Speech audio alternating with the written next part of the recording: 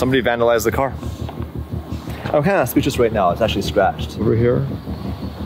And right there. Let's go review the footage. I'll show you what happened. Watch the truck. Right there, right there.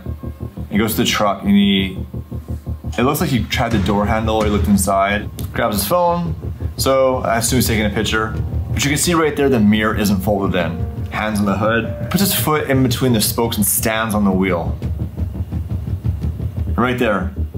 He folds the mirror up. He puts his foot on the actual side skirt, which I need to go back and look after and see if it's damaged. I haven't even checked that yet. Back heels on the side skirt, props himself up, scratches the shit out of the gold. It's really frustrating. Probably have to get some of that wrap replaced. It's really shit. I'm not gonna dwell on it. I can fix the wrap. I noticed this on the PPF, and then I noticed this.